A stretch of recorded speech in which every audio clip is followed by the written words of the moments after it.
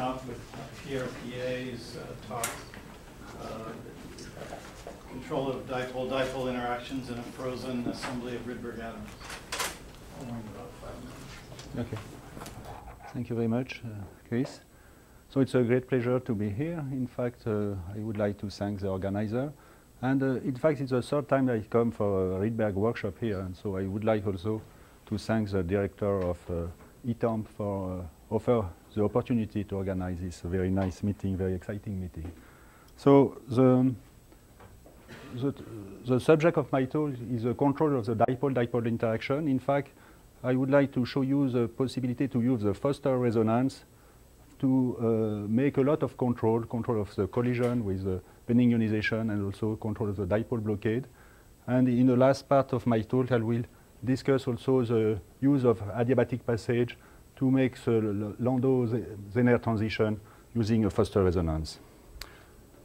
So a lot of people have participated to this different kind of experiments. So the experiment with the cesium in a moth have been made with my collaborator Daniel Compara.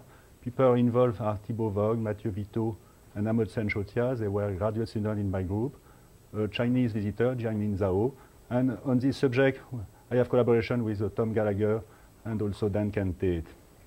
The experiment concerning, in fact, the collective excitation of a pair of atoms made in rubidium at Institut d'Optique are in collaboration with Philippe Granger and Nathan Bourvez. There is a group of Institut d'Optique here.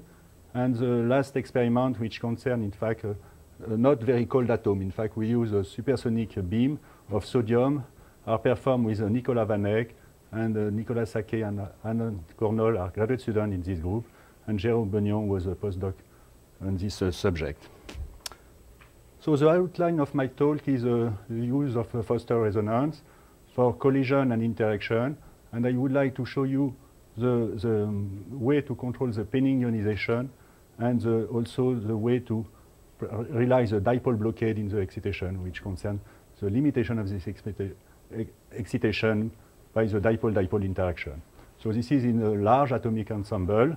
After, I will consider, in fact, simplest system, meaning only 2 atoms, and that's concerned, in fact, the collective excitation in the dipole blockade regime of 2 individual atoms in a microtrap. And finally, I will discuss the Landau-Zener transition in a pair of Rydberg atoms. So the Foster resonance, in fact, it was not called like that at this time, but has been introduced by Tom Gallagher with a resonant Rydberg atom collision in 1981. So at this time, the result was already remarkable because, in fact, the impact parameter of this kind of collision was huge, already 1 micrometer. The time of the collision also was huge, 1 nanosecond or even 10 nanoseconds. In fact, we have generalized the use of the Foster resonance in the frozen Rydberg gas by using a magneto-optical trap, so in the year 1998, and a lot of new physics appear, in particular the many-body effect. So what is the Foster resonance? I present you the case of the cesium. In the case of the cesium, the p3 state is roughly midway in energy between the ns and the n+1s state. And if we add a small electric field, we can exactly put in resonance the p state midway the 2n state. And because of the dipole-dipole interaction, we can have exchange of internal energy between a pair of atoms in p state with a pair of atoms in ns and +1s state. So this is true for n smaller than 42. This is no more true for n larger than 42. In this case, we have no Foster resonance. But this kind of configuration is very interesting, even in zero field. It's a way, in fact, to control the force which is exerted between 2 Rydberg atoms, which interact, in this case, by the dipole-dipole interaction. So if we have attractive force, we should have a collision between the 2 atoms with a penning ionization. So 2 atoms in p state will give an ion plus another atom less excited. If we have a repulsive force, we can avoid the penning ionization. So The experiment is made with a cesium atom. We have a three-step excitation up to the NP 3-half states. So we use CW laser. We apply this laser during a short time, 300 nanoseconds. We have nearly no ion formed during this excitation. And then later we apply a pulse to selectively ionize the Rydberg atom and also to push the eventual ions which are formed during the time after the excitation. So we can detect the ion and the Rydberg. So if we consider the excitation of atom below n equal 42, in fact, and if we're looking at the potential curve of the pair of atoms, so versus the distance between the two atoms, due to the coupling with the ns and n plus 1s state, we have a repulsive potential between the two atoms. So the force which is exerted between the two atoms due to the interaction, in fact it's a second order dipole-dipole coupling, is repulsive, and we have no collision. On the contrary, if we consider n larger than 42, the potential curve of the pair of atoms is now attractive, and we should have a collision and penning ionization. So the experiments are made in zero field, zero electric field, and we, after a time, a relatively longer time after the excitation, it's 10 microseconds, we detect the number of ions which have been formed versus the number of initial Rydberg which has been made during the excitation. So you see here the number of Rydberg atoms, initial Rydberg atom, and here the number of ions. And we see a dramatic change in the behavior of the curve for the formation of ion. We have more or less a linear evolution of the number of ions for n smaller than 42 here. So I don't comment, but essentially this ionization is due, at least at the beginning, to black body radiation. But for n larger than 42 here, we have a fast increasing, so a quadratic evolution of the number of ions, which is due to collision between the Rydberg atom. And this is, in fact, the signature for the attractive force between the Rydberg atom. And this kind of collision can lead up to the formation of an ultra-cold plasma. That means, in fact, the penning ionization form a space charge of ion. When the space charge is enough to trap the electron, we have avalanche ionization and the formation of a ultra-cold plasma with a complete ionization of the atomic sample. So you can see a little bit more. So we see the evolution of the curve at different time after the excitation, half a microsecond, 5 microseconds, and 10 microseconds. I don't comment too much. Just maybe here, you see the difference between the 40p and 43p. So we scan the laser for different rate of excitation, high rate and a lower rate of excitation of atom. And you see a small formation of ion in the both case. So this is for 40p. For 43, in particular for a large excitation, at resonance, we detect 10 microseconds after the excitation, nearly no more Rydberg atom. Everything has been ionized, and we have here the formation of an ultra-cold plasma. So this is very interesting, in fact, because it's a way to avoid the formation of ions, which are always, in a lot of experiments, a spurious effect for the Rydberg experiment. And it's also very interesting, in fact, to control the formation of ultra-cold plasma, and it can be also a way to have a shim for the formation of correlated plasma. So I would like also to say a few words about the dipole blockade at the Foster resonance. So we consider always now the same configuration of the Foster resonance, but no more at zero field, but at a small field which adjusts exactly the resonance between the two curves. This is the diagram of energy for two atoms, and the PP curve cross the ns n plus 1s curve for value of the electric field, F0. Due to the dipole-dipole interaction, we have an avoided crossing. And if we want to excite a second Rydberg atom in the vicinity of a first excited Rydberg atom, due to the dipole-dipole interaction, we have a shift, and we have the dipole blockade. So the Foster resonance of a very nice way to study the dipole blockade, and we have demonstrated this first in 2006. And you see here, outside of the Foster resonance, when we excite the Rydberg atom and we scan the laser, we have this kind of resonance. But at the Foster resonance, we have a decreasing of the excitation, so we have a dip here, which is a limitation of the Rydberg excitation. So this limitation here is 30%, and this is due to the fact we have not considered a very high N.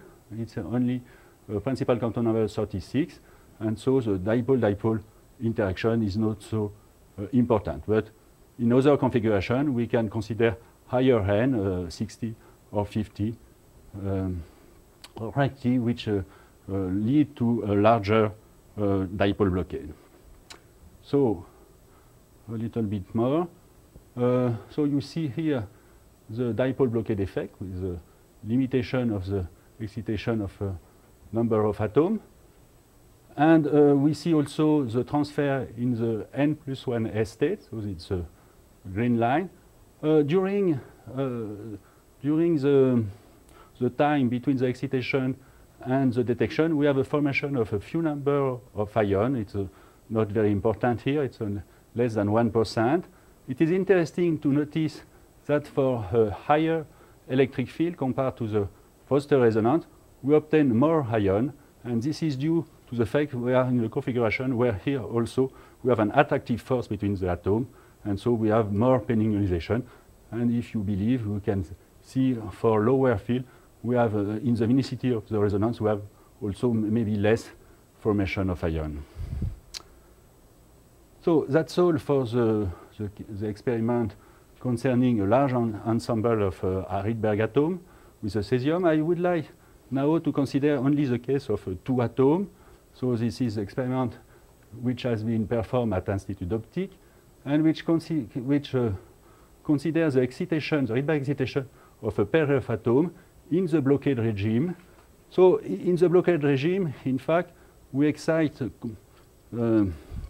collectively an ensemble of atoms which are in the zone where the blockade occurs, in fact. So we should, and this has been mentioned several times, have a Rabi frequency which is multiplied by the square root of the number of atoms in the zone of the blockade. So in the case of 2 atoms, we should obtain a Rabi frequency which is multiplied by square root of 2. So we would like to demonstrate this effect, and the setup of Institut d'Optique, so this is the setup of Philippe Granger and Antoine Brouet, was very powerful to do that. So I don't want to comment too much their setup, but they have 2 micro dipole traps, so 2 tweezers, which contain a maximum of 1 atom or 0, but never 2. So these 2 traps have a distance which can be adjusted between roughly 20 micrometer and 1 micrometer. So they can adjust this distance. So they have the 2 dipole trap, they have a mode, and they looking at the fluorescence of the mode for the 2 individual atoms, and at some time, roughly a quarter of the time, they have 2 atoms in the same time in both traps. So in this case, they have 2 atoms. So what is the experimental protocol for demonstrating the dipole blockade between these 2 atoms? So the 2 atoms are in the trap, and then we excite the 2 atoms in a Rydberg state, or we want to excite the 2 atoms in the Rydberg state. And then, after the excitation, after a given time for the duration of the excitation, we detect if the atoms are still in the trap. So if we detect nothing, so no atom in the trap, so the 2 atoms were present in the trap before the excitation. After the excitation, we have no more atoms. That means, in fact, they have been excited in Rydberg atom, and they are no more trapped, so they go away. So we assume, if we have no C, that the two atoms were simultaneously excited in Rydberg state. If we detect the two atoms, we assume there is no Rydberg excitation after the duration of the excitation time, the end of the time of the excitation. If we detect one atom in a trap and no atom in the other trap, we assume only one atom has been excited in a Rydberg state. So that's the procedure. So we are now in a blockade configuration, which corresponds also to roughly to a quasi-Foster configuration.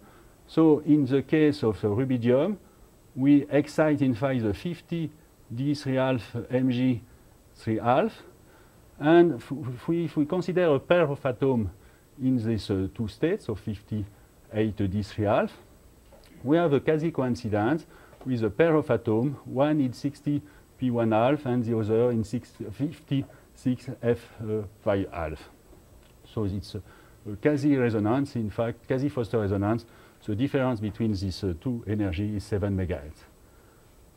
So we excite this pair of atoms in a Rydberg state. So first we excite first atom in a Rydberg state, here. So this is the ground state. And then we excite, we try to excite the second atom. But due to the dipole-dipole interaction, we have a shift of this level, and we are in the blockade regime. So in fact, we are in the blockade regime considering the Rabi frequency of the excitation, which is 7 MHz, at a distance of the order of 8 micrometers. So if the distance between the two atoms is larger, we have no dipole blockade. If it's smaller, we should expect to have the dipole blockade. So first, we excite each atom individually. So in absence of the other atom in the of the other trap. And you see, versus the duration of the excitation, the Rabi oscillation of the transition for the atom from the ground state to the Rydberg state. So we see this kind of oscillation. So if we want to excite the second atom, so if we are at a distance between the two traps of 18 micrometers, so we don't expect to have any blockade of the excitation, and we expect, in fact, to have a variation of the probability of excitation of the two atoms, which is the product of the probability to excite one atom by the probability to excite the other one. So this is the curve, which is only the product of these two curves. So these two curves are experimental, and this is the product of these two experimental curves. And now we compare that with the measured probability to excite the two atoms. And we have a good agreement. So in this case, we excite both atoms in a Rydberg state, and we have no dipole interaction between these two Rydberg atoms because they are too far, 8 micrometers. So the atoms are independent.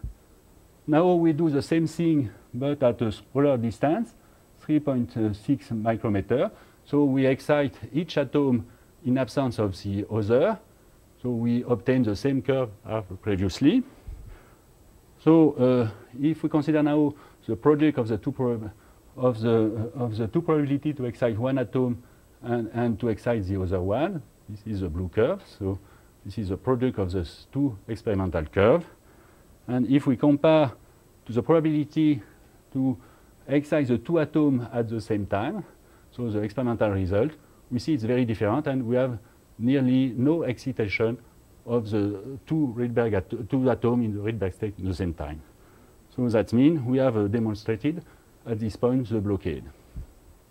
So we can go, so this is the summary of this experiment. So at small distance we have the blockade. We are not able to excite both atoms in a Rydberg state in the same time, and at large distance we can do that. So now what else? So if we excite one atom in a Rydberg state, we cannot excite the second also in a Rydberg state due to the blockade. So if we are in this configuration, so if the two excitations are not made in the same time, we can have a kind of conditional excitation, which can be an interesting result. But now, if we excite both atoms in the same time, we should have a collective excitation. So in fact, the basic, which is considered here, which is one atom in the ground state, one atom in the Rydberg state, is not the good basis. We have to consider the collective basis, which means the symmetric and the antisymmetric superposition of Rg plus or minus Gr. So if we are in the ground state, we cannot excite the antisymmetric state, but we can excite the symmetric state. And now the Rabi frequency is multiplied by square root of 2. And due to the dipole interaction, we are in the blockade regime, and so we can not excite a second atom. So this is interesting, because now, if we're looking at the probability of excitation versus the duration of the excitation, we should obtain no more Rabi frequency omega, but a Rabi frequency multiplied by square root of 2. And we have so observed this kind of result. And you see, when we excite both atoms in the same time, we have no more for a single excitation. So we have only one Rydberg excitation, but it's a collective excitation. And the Rabi frequency of the signal is now square root of 2 multiplied by omega. So this is, I think, a clear demonstration for the collective character of the excitation in the dipole blockade regime. So this is my collaboration with the group of Philippe Grangier. It stopped here. It was only to consider the Rydberg excitation. But they go further recently. And in particular, when we do that, in fact, we entangle the two atoms, one in the ground state, one in the Rydberg state. But they want, in fact, to realize qubits. They want to realize the entanglement of two atoms in the ground state, in fact, in two different hyperfan levels. And they have done that. So that means they have made the desexcitation of the Rydberg state toward another hyperfan ground state. And they have demonstrated the entanglement of the two atoms in the ground state in different hyperfan levels. And they have measured a fidelity of 0.75. So I am not involved in this experiment, so I don't say more. And I would like to discuss a last kind of experiment, always in a Foster resonance configuration. But now we consider, in fact, an adiabatic rapid passage through the Foster resonance to realize the Landau-Zener transition. So it's another kind of setup, which is a little bit different. So it's a supersonic beam of sodium. In fact, this kind of supersonic device is realized to perform a Rydberg-Stark decelerator of atom or molecule. Up to now, we work with atom, and a simple atom, which is sodium. So this, I don't want to comment so much apparatus. We use laser ablation to realize the supersonic beam. We have the skimmer, we have a valve, so it's a pulse beam. Which is interesting is maybe the average velocity, which is 90 meters per second, and the transversal temperature, which is of the order of 1 Kelvin.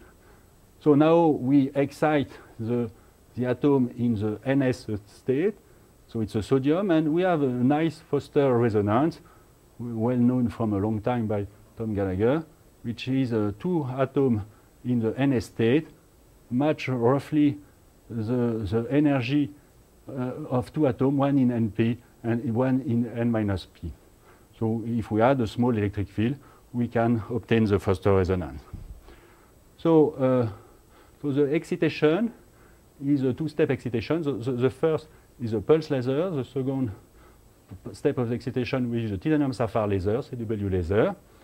And it's made between the two plates. So the plate P2 and P3, and we ionize selectively the Rydberg atom between the plate P3 and P4 with this kind of a field, which allows us to detect selectively the population in the NP state and in the same time of the population in the NS state. So now, after the excitation in zero field, we apply an electric field to cross, in fact, the Foster resonance. So we apply this kind of pulse between the plate P2 and P3, and we can increase, in fact, the amplitude of the field to be able to reach the Foster resonance and to go further. And when we do that, in fact, we cross twice the Foster resonance. And due to the relatively low temperature, it's not the microkelvin, but it's still the Kelvin, during the time of the application of the field, at least at the rise time, we can consider the two atoms are frozen. So you see here the transfer of the atom from the NS state to the NP state when we scan the electric field. So we change the amplitude, maximum amplitude of the electric field. So we see first a peak here, and this peak corresponds to the maximum of field to reach the resonance. And when we go further than the resonance, so we have the rapid adiabatic phase change through the resonance, we see we have a relatively large number of atoms which are transferred in the NP state through a Landau-Zener transition. So you see the result for n equal 53, 48, and 43. So we have demonstrated here the possibility to make a Landau-Zener transition. And in fact, at this point, for a pair of atoms, we have also an entangled state between the two atoms in NP and in A minus P. So a little bit more on this result. So you see here, in fact, the duration of the electric field. That means, in fact, the duration between the first rise time and the second rise time to come back to zero. So, in fact, this duration can be varied. And you see, in fact, if we are below the Landau-Zener transition, so below if we don't reach the transition, we have no transfer.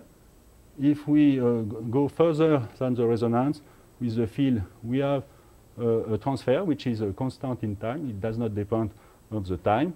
And the contrary, if we stop at the Foster resonance, we have a collision, in fact, between the atom inside the supersonic beam. Now we are not in the condition of the frozen system, and we see an increasing of the transfer due to the collision. So that corresponds, in fact, to the Landau-Zener transfer.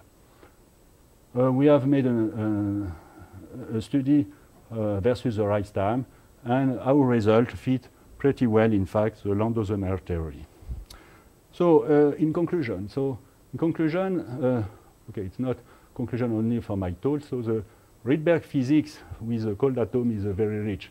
So I have demonstrated that the Foster resonance can have a lot of use, in fact, and it's a really good configuration for engineering, atomic engineering, using the Rydberg excitation. So I have demonstrated the way to control the penning ionization, and it can be really interesting in a lot of experiments with Rydberg atom. The application of the dipole blockade for the quantum gate is clearly now demonstrated by different groups, and Mark Sassman should say more about that. And Philippe Grangier and Antoine are not there, but they have demonstrated the entanglement of two atoms, and their fidelity is 75%. The Landau-Zener transition is also a way which is really interesting, for instance, to make the selection of pair at a given distance by twice passage with different rise time. And also it can be interesting also to study a few body effect in Rydberg gas by successive adiabatic passage between the potential curve. And okay, in the lab we have now a progress for the Stark-Rydberg decelerator of a supersonic beam, and we hope very soon to be able to form a cold sample by using this kind of decelerator. I thank you very much for your attention.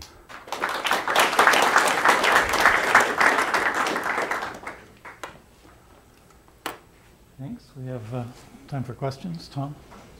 So Pierre, in the Landau-Zehner experiment, when the field is set at the resonance, how sharp is it? Have you looked at how sharp the resonance is? You see more or less on the data. Okay. So the N equal 43 one, which one of those is at resonance? So, okay. So this is the field, and this is the sharpness, in fact. We have just at resonance here, in fact. Okay. So that's roughly 2 volts per centimeter. And, okay, it's roughly half volt. So, in time, what is it? So in time, it should be of the order of a few nanoseconds, in fact. So. Yeah.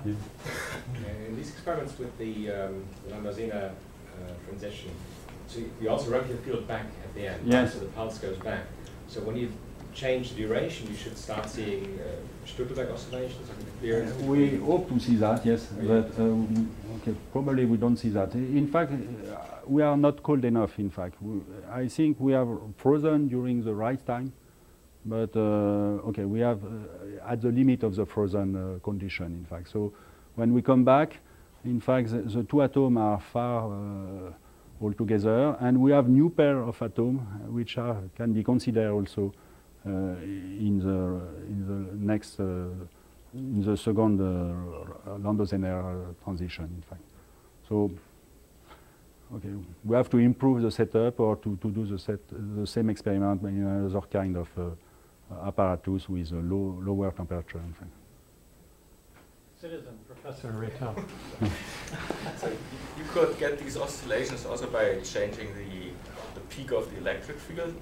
So now if you look at your n equals 48 curve, it looks like there's a little bit of a second bump around 2.7 or so.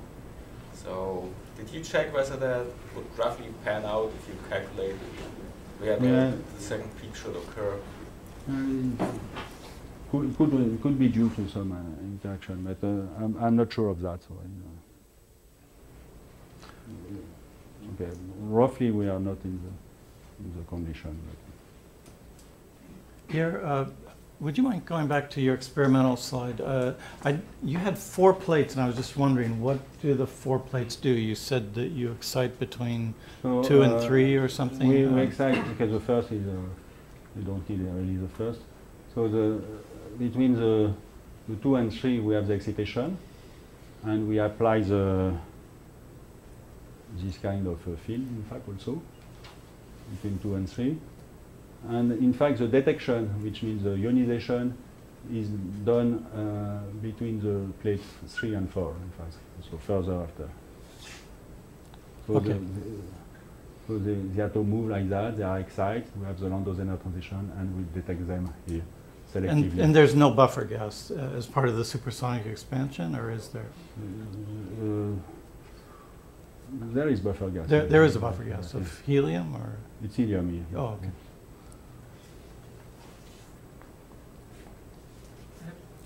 Oh, sorry. In the experiment with just the 2 atoms, when you're looking at the Foster resonance part, there was some stuff going up with time. Was that because of a Foster 0, or is that just... Which experiment? Go back one more slide, maybe? That one. So the black line is sort of not non-zero and roughly slowly going up. Is that due to just Foster zeros in the interaction or is that just what you would expect sort of from, I guess what I just say, experimental noise? Is that a real, so I guess I'm asking, is no, that a real it's real, but